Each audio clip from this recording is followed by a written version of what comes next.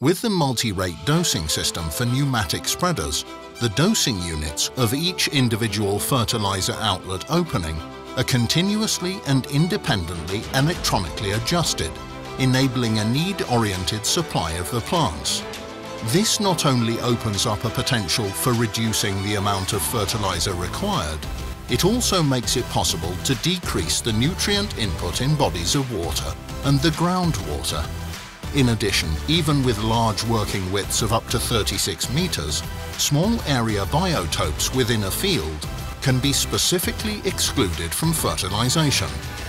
For the multi-rate dosing system for need-oriented fertilization, Rauch Landmaschinenfabrik was presented with the Agritechnica Innovation Awards 2019 in silver.